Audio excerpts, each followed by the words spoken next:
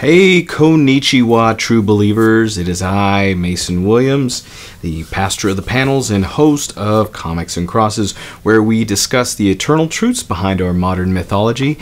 And today I got a really special Christian perspective review for you, talking about Knights of the Golden Sun. Now, Knights of the Golden Sun has come out with 7 issues in 2019, I believe, 2018-19.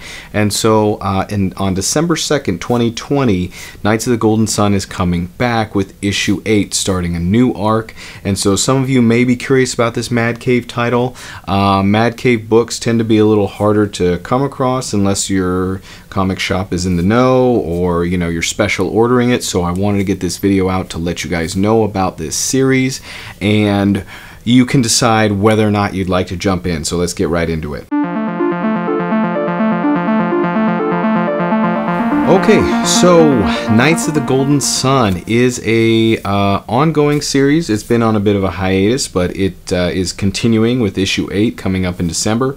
And so it is a series by Mark London and Mauricio Villarreal. Yes.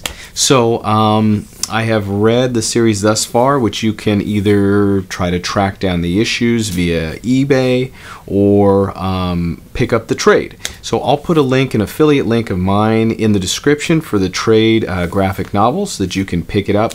And I will say first off that I think this story, at least to get started, is probably best in a trade.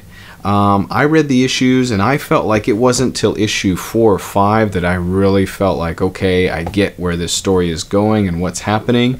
But there's a lot of world building or establishing that needs to be set up, even though this is based on biblical things. So here at Comics and Crosses, I talk about the eternal truths behind our modern mythology. I explore comic books and the themes and things that tie back to ideas from Holy Scripture, from Christian philosophy and ideas.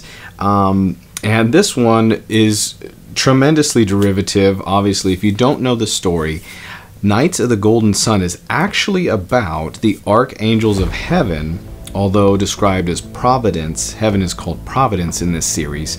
And their battles with Lucifer and the dynamics of the angels in heaven, the warring angels specifically, the archangels they call them. This story takes place in the, I guess you could say, 400 years of silence in between the Old Testament and the New Testament.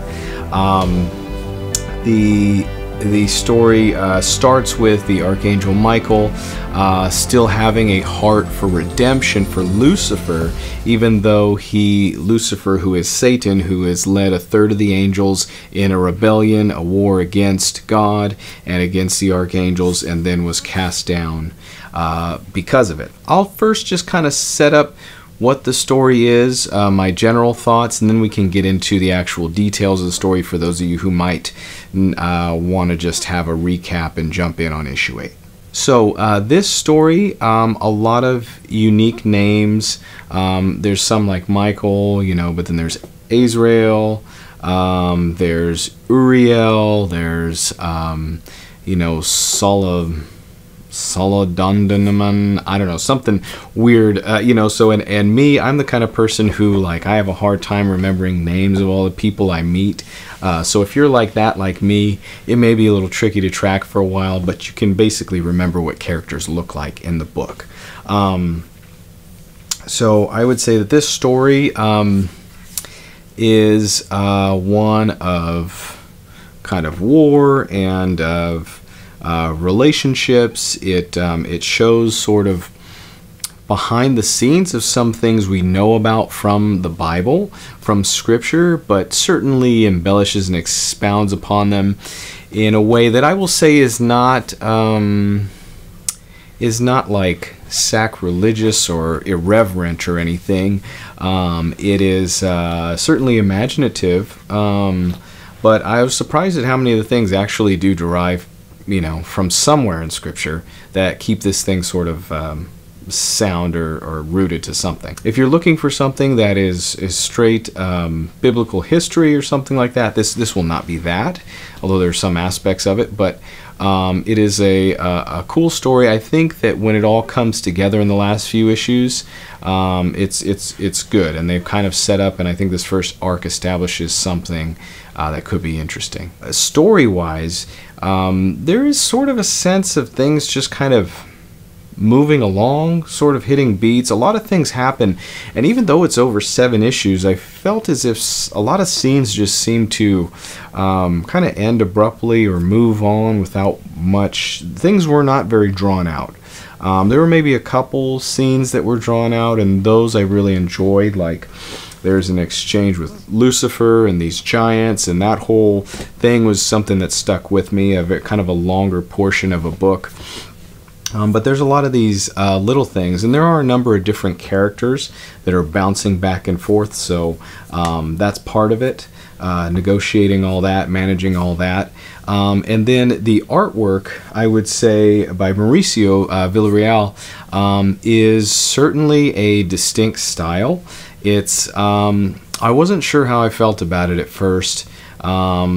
It's very atmospheric, and so a lot of times I feel as if we're seeing characters without much, with kind of like maybe it's angelic haze around them, or just kind of almost just felt like people were constantly swirling in a space. There's certainly some images of towns and buildings and things, but I felt like there was a lot of characters standing in an indescript space. So that was a little tough for me. It didn't really give us context or framing, and a lot of times in the fighting, you would see people flying around, but always seemingly flying through the air. At the same time, I will say that the artwork is very colorful, very vibrant, very interesting, and it has almost a haze effect on it, like a dream sequence. So I don't know if this is meant to be the fact that this is an angelic story, that we're dealing with angels, that, you know, often descriptions of them are seeing a bright light and, you know, being kind of wrapped in confusion. But it felt a little bit that way in the story, just the way that things were, the artwork came out. But the colors and the vividness of it, really cool. The angels were, and the I guess fallen angels were all very striking, and you know, so cool characters. I'll let you decide for yourself on the artwork. This story follows Michael the Archangel in a time where Father, who is God, they call him Father in this book, has left his throne in heaven, is seemingly missing. And nobody knows why, nobody knows where he's gone. And Michael decides to visit Lucifer. He has basically a burden to see Lucifer restored, but Lucifer immediately betrays him and I think kills him or stabs him. And next thing you know, Lucifer's free, and Michael is being brainwashed by someone else. I think we jump around in time a little bit, so I can't recall if time had changed. But then basically Michael is sort of in a beaten, fallen state, and he thinks he's somebody else, and the angels are looking for him, and now there's real nervousness and confusion because even Michael the Archangel is missing. And then there's this other character, Azrael, who has some other weird kind of plans, who even, I think, one-ups Lucifer and gets him to forget who he is too. So I don't know, it's some kind of magic or something that this character does. So then what we come to find out that the story is, or the kind of what's happening is, there is the bloodline of David that the angels want to protect, because the intention is for the light of God. They refer to it as the golden sun, to come through David's bloodline and to come into humanity, to save humanity. And so Michael, being restored, takes up this mantle of being a knight of the golden sun and defending David's bloodline, defending humanity, so that the golden sun, basically so that Christ can be born through the bloodline of King David from ancient Old Testament Bible times. Then there is a big battle. Azrael actually wants to take Providence. She is this antagonist character is actually one of the fallen angels that fell with Lucifer. But we find out that she wants to get back into Providence, and basically the fallen angels, are mad at Lucifer for kind of abandoning them and not coming up with a plan B. He's been obsessed actually with destroying the bloodline of David, because he actually, we find out, was originally the Knight of the Golden Sun, was the one who was supposed to protect David's bloodline so that Christ could be born. And he rebelled against God and fell. And so he's the only one who seems to know of the fallen angels why that's significant. The rest of them just want to get back in and take the throne. If you're still tracking with me, this is a story. Okay, so at the end there's a confrontation. Azrael seems to bring people back from the dead and make them kind of like these warrior demonic anti-angels, or like to fight the archangels, chief of which is Alexander the Great. So Alexander the Great has been brought back. He was obviously a conqueror. More on that in a second. And they fight, have it out. Alexander the Great is wounded and takes off. Wounded by Michael the Archangel, Knight of the Golden Sun now. And Azrael is killed, I believe. And so that's where the story kind of ends. Okay, guys, so biblical themes and things that come up in this story. Obviously, there's the idea of archangels, Michael, Gabriel. Some of these are actually mentioned in Scripture.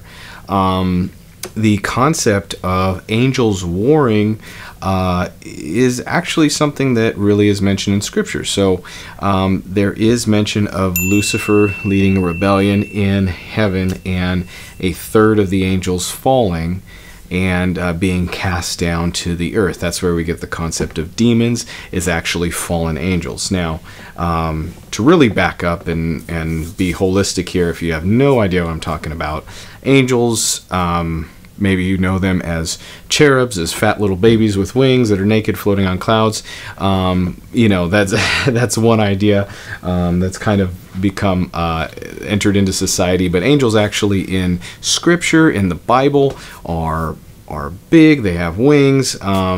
There's even unique creatures that are mentioned in Scripture having multiple wings, having the appearance of different creatures, and singing praise unto God, the Almighty Creator, for all of eternity. And the idea of angels warring, so we see that in the fight against Lucifer that is mentioned in this story. That's kind of like a backup history for this story.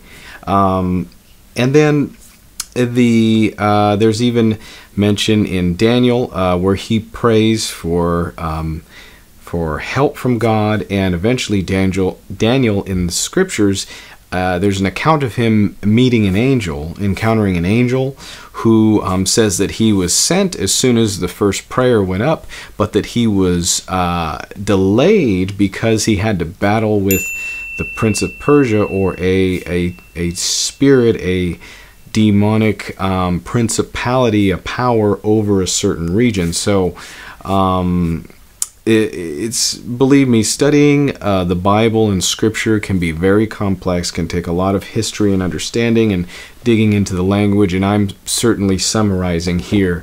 I don't know if I've mentioned this before, but I'm actually a Bible college dropout, so I do know a thing or two, but I want it to be for the sake of conversation and understanding this story and some of these themes. So yes, we've seen that in Scripture, and actually the whole concept of Alexander the Great. That's one thing that comes into play here. It may have seemed strange for those of you thinking, oh, I thought this was a biblical thing. Maybe they're just pulling randomly from history. Maybe it's like Philadelphia using John Adams, or it's like, okay, well, there's that's kind of cool. But actually, in Scripture, there was ancient prophecy in Daniel's time too that actually spelled out the different empires that would rule the earth. It was a prophecy, so it was kind of phrased differently, but to summarize the empire of Alexander the Great that would quickly take over like a cheetah, would move fast and spread across the land, and then end suddenly, was actually prophesied in Old Testament scripture. At least that's the conclusions that most Bible scholars, historians have found. Actually, both Christian and non-Christian note the fact that the prophecies mentioned in scripture do shadow directly the empires that unfolded from that time on, some of the major world empires. Yeah, so there's a lot of context and subtext here. There's a lot of things going on in Scripture.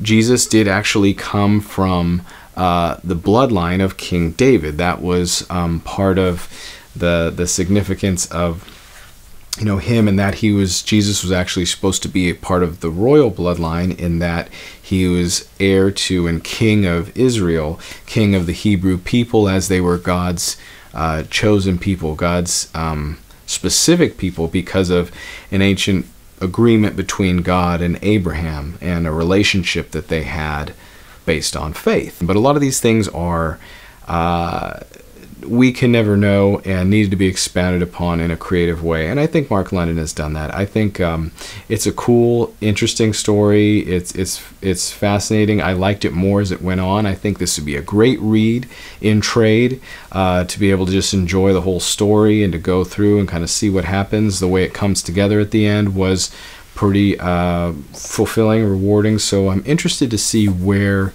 he would take it from here. So if you want to jump on, again, December 2nd is Knights of the Golden Sun issue 8, and it'll be going on forward from there for at least one more arc. I don't know what the future plans are.